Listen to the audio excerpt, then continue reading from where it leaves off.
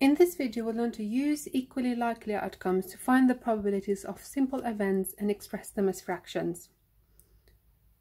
So we looked at these different events in a previous video, and we'll try and recap a bit. So we looked at this event which says this fair spinner has 3 equal sections. What is the possibility of landing on red?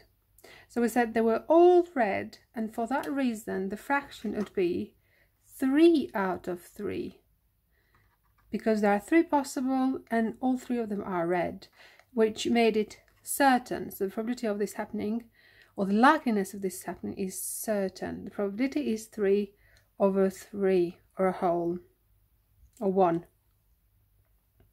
And we looked at the probability of raining tomorrow without checking the weather forecast, and we said it could be raining or not raining, which is 1 out of the 2. So the probability of raining is 1 over 2, which is half. And so was the probability of the 6-sided dice rolling on more than 3. So more than 3, we had 4, 5 or 6, which is 3 of them out of the 6 possible, so which is the same as a half. And we looked at this. The pie chart shows information about how year 10 students traveled to school.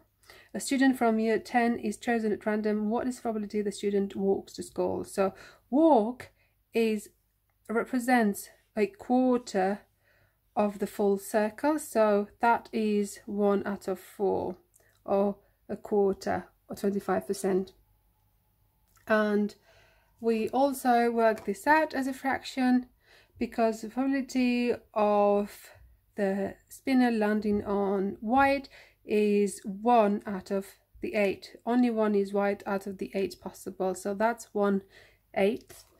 And we had the probability of a 6-sided dice rolling on 3, so 3 was just 1 out of the 6, so that is 1/6.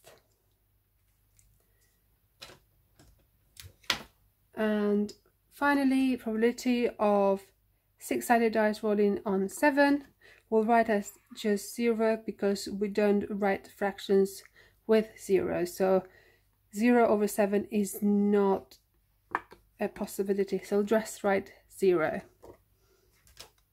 So we've expressed probability as a fraction, simple events, and we've written them as fractions, so that kind of helps you place them on the scale as well.